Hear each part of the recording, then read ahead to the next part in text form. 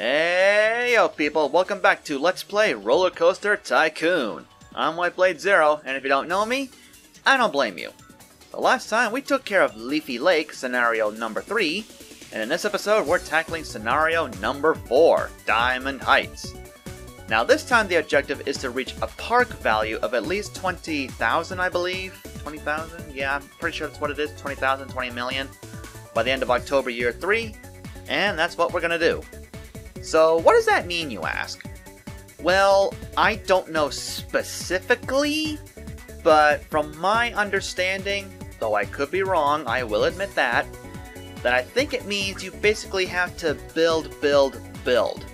So, basically, just hopefully, as you manage your money, make sure you're building like crazy. Okay, maybe not like crazy, you gotta make sure you have enough money for it, but like I said, I could be very wrong about this. It could be something else I'm not aware of, so if the park value does equal something else, then please feel free to let me know in the comments below, so at least that way I can get my facts straight next time I have to do a scenario like this. Which, believe me, it will happen someday. So as you can see, there are already a lot of pre-built rides around here. You got a log flume, a couple steel coasters, a mini coaster, a little slide, a merry-go-round, and there's even a wooden crazy rodent coaster as well. You don't see it very often in this scenario, to be honest. It's like for a few clips you saw back there, it's like way at the very top of the screen. Yeah, it's like in a very secluded area that's not really part of the main area of the park. So it's, yeah. So right there I built that car ride to kind of go with the steel coasters, although not specifically as much. It's just something to kind of wind around with it. I named it Nothing to Fear because those two coasters are like, Claustrophobia and Agoraphobia, I believe. Their names will be in the description, so I'll probably be wrong on one of them. No surprise. So over here I started to build another alternate path in the back, so that way there will be some easier wind-arounds from one end of the park to the other. Also to make it a little bit easier for my mechanics, handyman, etc. to, reach certain rides if they need to.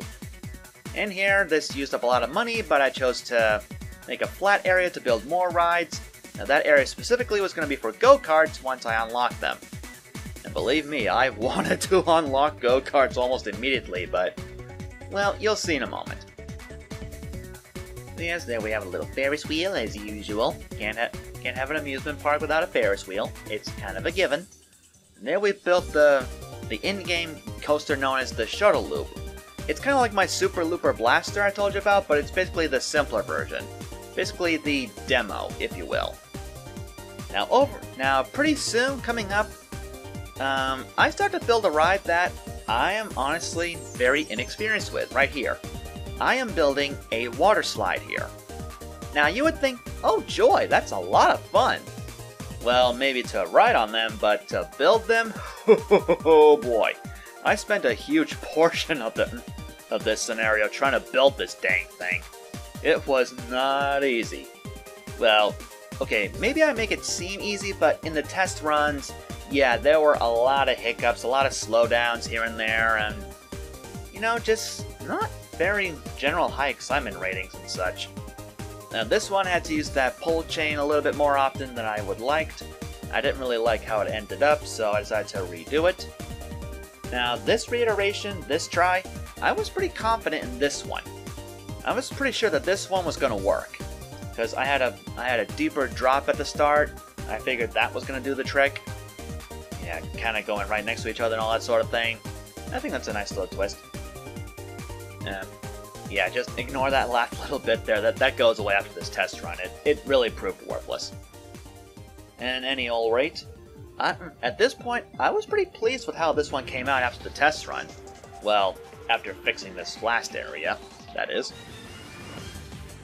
So at that point, I was convinced that it was going to work, and I decided to, after this test was done and it came out successful, to open the water slide.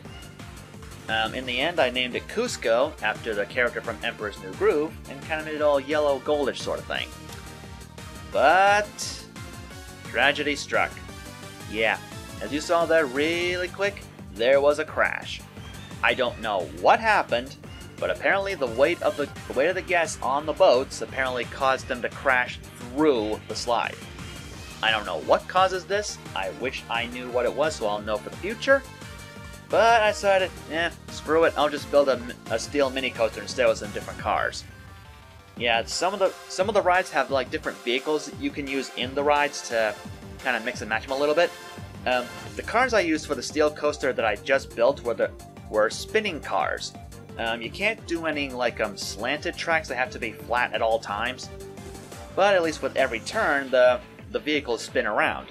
So that's why I named it Welcome to Tasmania. Because, you know, Tasmanian Devil spinning around. Lemony fresh. Yeah. That's pretty much the gist of it. Now at this point, I decided to kind of manipulate the research portion of the game so that I would only get thrill rides. That would increase my chances of getting the go-karts. So, and at this point, I wasn't doing too much. I think I had just unlocked the hedge maze at this point, which is why I was flattening that area to build the maze. Yep, there it is. I decided to use a pre-built one instead of building something brand new. Just chose the spiral maze. So yeah, it's not an original design, by all means. It's just, yeah, it was just there cuz. So I had to rearrange the terrain a little bit to try and make it a little bit nicer looking. And over here I decided to build a second boat higher, because, well, there are multiple vehicles, so can't have just one. Sometimes if there are multiple vehicle choices, you can just have to mix and match them. And since they were water tricycles, I decided to call them God Trikes, just cuz. And here we are, the go-kart is here. I decided to build this one and make it look really nice, kind of like on a dirt road of such. That's why I called it Dirt Road Grand Prix, I believe. I'm sure I could have seen it in Pinnacle if my preview image was a bit more clear, but unfortunately it is not. So yeah, that's kind of how it is. It kind of sucks on my end. At this point, I'm not sure what I was doing at this point. But yeah, just putting up more like trash cans, a little more decoration, the benches, and all that sort of good thing. All that good shit. Now, I wasn't quite sure what I built next. I tried to add a little scenery to try and, whoops, that was my phone with an email notification. Probably should have put this on silent as soon as I had the chance. That's my mistake. Anyway, at this point I was just going to get a little snack because I was getting a little tired at this point. This initial recording of just the video itself, it was 4 hours. Yeah, this single recording was 4 hours long. I had no retakes either. This is all the first go. So I got pretty lucky there. But other than that, well, not much else happening. Just waiting for me to get back with my snack because I was feeling a little hungry and needed to, stretch me muscles. And at this point, I decided to build the wooden roller coaster. Try and redeem myself after the last one, after that disaster. And luckily, this one actually worked pretty dang well. In the end, I think I built a pretty good one. It was pretty short, pretty simple, not too many steep hills this time, and the vehicles didn't come back to the station too fast, and that was a plus. And as you can probably guess, I decided to call it Mania Plus. You can probably guess why due to the color scheme of the track and the cars. Yeah, I think it's pretty obvious what I was referencing there. If only I could find that damn 4th Chaos Emerald. Oh wells. So at this point I decided to do a little marketing to try and get more guests in the park and to also kind of get more attention to some of the pre-built rides, because at this point, even those steel coasters weren't getting any people riding on them. It was a little bit concerning, to say the least, because, if a ride has no attention, it costs money to just have it run, and that's kind of pointless. And I did not want to even try to attempt to rebuild those rides. There was no way I would be able to pull that off. So, yeah. And at this point I decided to build a second go-kart ride, as you see. Kind of make it Roman-esque in a way. I don't know what I was going for when I was trying to word that. Yeah, I decided to make it 3 laps instead of 2 like the other one. And I think it came out pretty nice. The decorations looked interesting, to say the least. Let me see. What did I do next? What did I do after this? I think near the end of the scenario, I was just waiting for things to happen, because there wasn't too much for me to build at that point. Yeah, here I'm just kind of waiting for things to happen, just looking around, see if I can do some rearranging, add a few more food and drink stalls, and all that good jazz. Can't go wrong with a pizza stall. And I was flattening that area because I initially thought of building a third go-kart track, because I did that there in the past in previous runs of this game, but ultimately I chose not to. You'll see in a moment. And yeah, I decided to build like a little mini mountain there, even though it's not really that appealing looking.